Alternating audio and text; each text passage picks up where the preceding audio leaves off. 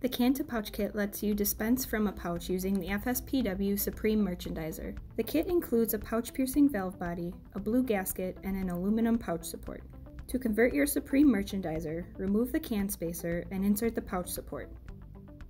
Remove the standard valve body and the O-ring. Place the blue gasket into the pouch-piercing valve and connect with the cylinder. Install the discharge tube, put on the lid, and screw on the plunger assembly. Align the pouch piercing tip with the pouch fitment and press until you hear a snap.